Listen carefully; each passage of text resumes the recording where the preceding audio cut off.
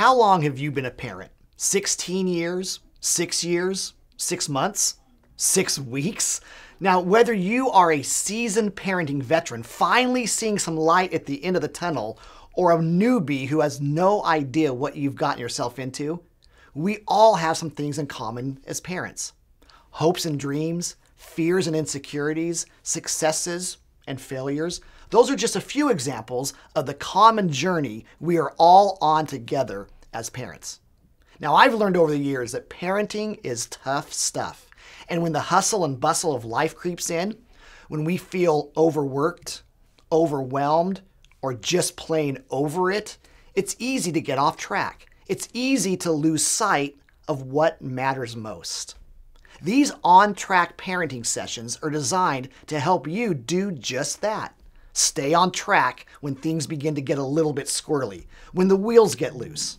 Now, these short video sessions can't answer every parenting question or solve every issue you face, but they can provide two things: a little hope and a little help. Some thoughts and some tools to increase your confidence as parents. In these videos, we'll take a look at what the Bible has to say about our role as parents.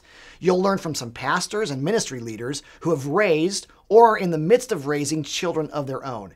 And if you're watching this with a spouse or a friend or in your small group, you'll learn from each other. So be sure to participate in the discussion times because you have something of value to share. If you happen to be watching this alone, that's totally okay. I applaud your desire to be a better parent. The discussion questions are designed for personal reflection as well as group interaction. You know, it's never too early or too late to become a parent that's on track. Remember, you are the greatest influence on the life of your child, no matter their age. And it begins when we recognize some of the incredible privileges that we have as parents. Yeah, I said that right. Privileges. Now, I know what some of you are thinking. Privileges? Changing diapers is a privilege? Worrying about who my child is hanging out with while I'm at work is a privilege? Handing them the keys to the family car for the first time is a privilege? Saving money for college is a privilege? Well, when you focus on the daily grind of parenting, it's easy to lose sight of the big picture. But when you look at the big picture, it's actually fairly easy to recognize that raising children is, in fact, one of life's great privileges. So let's take a few minutes to look at some of the bigger privileges of raising kids. First, raising children is a privilege because children are a gift from God. Listen to what it says in Psalm 127, verse 3. Children are a gift from the Lord. They are a reward from Him. Now, hey, as a parent myself, I'll admit, there are certainly times when kids seem less like a gift or reward and more like some sort of cruel punishment. And children certainly aren't the only way God blesses us. Not having children doesn't mean somebody is missing out on God's blessing. But having kids is one of the ways God blesses us. He considers our children a gift. And they're no ordinary gift. They are living, breathing, handcrafted by God Himself. When God decided to bless you with a child, He gave you a gift that He took great pleasure in creating, and a gift that He has incredible plans for. I've said hundreds of times that there's really no such thing as an accidental child. Your children may not have shown up when you had planned, but God knew what He was doing. God decided it was the right time to bless you with the gift of a child. What a privilege. What a responsibility. Second, raising children is a privilege because kids hold a special place in Jesus' heart. Now, there aren't a lot of examples in Scripture of Jesus' interactions with children, but the examples that are given make it obvious that Jesus loved kids. He didn't just tolerate them, He cherished them. In fact, He even equated the way a person treats children with the way that they treat Him.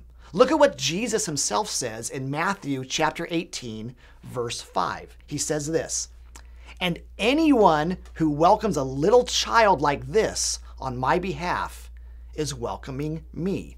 Now, here's two other quick examples of Jesus' heart for children that we see in Scripture. At one point in Jesus' ministry, Jesus was teaching, and parents began to bring their children to him. And they were asking him to lay hands on them, to bless them, to pray for their kids. Now, it's important to remember that in those days, culture didn't value and esteem women and children the way we do today. There was no social contract of women and children first type of thinking. It was a man's world, period. So naturally, because Jesus was, his time was limited, he was busy, there were important tasks at hand. Naturally, his disciples began to discourage the parents from bringing their children to see Jesus. But Jesus was having none of it.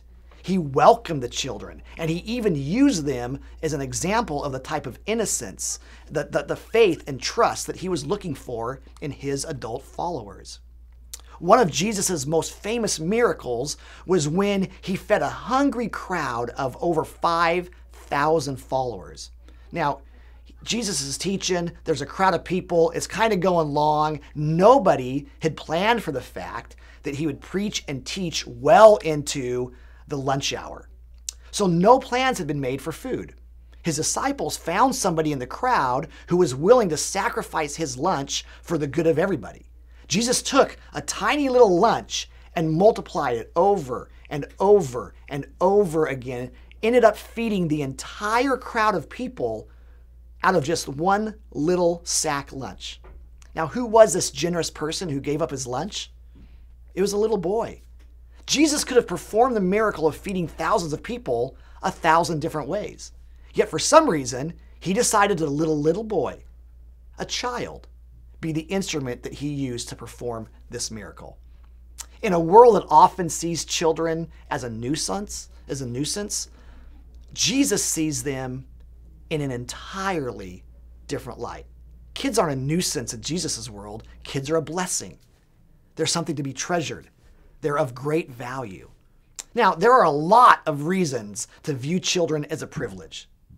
But I'm going to end this session with just one more. Raising children is a privilege, and this is a big one. This is where the privilege and the responsibility begin to kind of interact. Raising children is a privilege because parents get to help form a future. Now, I know we aren't together in person, but I want to look you in the eyes as I say that one more time. Parents get to help form a future. Wow! Think about this for a minute. You are playing a vital role in what the future looks like for another human being, or 2, or 3, or 6, depending on how many children you have. It could be argued that other than the privilege of serving Jesus Christ, there is no greater privilege than the role parents play in the life and future life of their children. I'd like to read an encouraging verse to you. It's a verse that has oftentimes been a source of guilt for parents, but it's actually meant to be an encouraging reminder.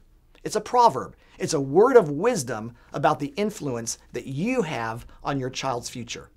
Proverbs 22:6 says this: "Direct your children onto the right path, and when they are older, they will not leave it."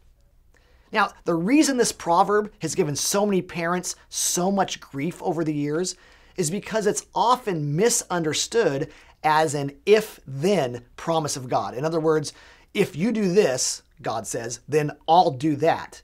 And so when parents see their children wander from faith as teenagers or as young adults, they begin to doubt if they did it right. After all, if they were spiritual enough parents, if they prayed with their kids enough times, if they made sure they never skipped church, and on and on and on, then their child wouldn't wander, right? Well, maybe not. We all know parents who don't seem to do it very well and their kids turn out great, and we all know parents who seem to do it perfect and their kids wander and struggle. You see, this verse isn't as much of a promise as it is a proverb. It's a word of wisdom from the Lord. It's as if God is saying, it's as if the writer of this proverb is saying, hey, generally speaking, it makes sense that when you direct a child towards the right path, they will stick to it or at least they'll return to it when they get older and they wise up. So let me take a little pressure off of you. While you do have a great responsibility to raise your child in the ways of Jesus Christ, it doesn't all depend on your ability to get it all right all of the time. God gave all of us the incredible gift of free will. And sometimes children wander. Sometimes they wander for a long time, perhaps even for a lifetime. But generally speaking, raising your children in a household of faith results in their living a life of faith themselves. Numerous theologians and Bible scholars have agreed on an additional understanding of this passage. The original language seems to suggest that this verse is also encouraging parents in a different way, not just to raise them in the way they should go spiritually, but also to understand the unique wiring, interests, skills, and talents of a child and to raise him or her accordingly. When parents raise a child in such a way that celebrates how God has wired and shaped them, they're more likely to stay true to that as adults. Now, this adds a little extra pressure on us because what this means, moms and dads, is that it's wiser for you and I to recognize what God is doing in the life of our children, the interests that He's put in them, the skills that He's wired them with, and to nudge them and raise them that direction, which sometimes means setting aside some of what we think is better for them, how we think they should be wired, what we think they should be interested in. What this scripture is saying is, if we raise our kids how God has naturally bent them, they're more likely to stick to that and be fulfilled in that as adults. God has an incredible future plan for your child.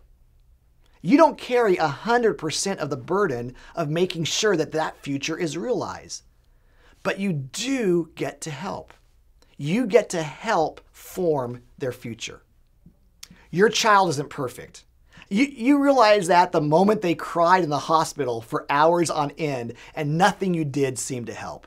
You realize it when they purposely disobeyed you for the first time they lied to stay out of trouble. You realize it when they failed their first math test and when they failed their first driver's license test. If we can be honest, you're a little bit okay. You're kind of relieved with that one. There are no perfect kids and there are no perfect parents. But we serve a perfect God who, in His perfect wisdom, decided your kids were the right kids for you and you were the right parent for them. What an incredible privilege.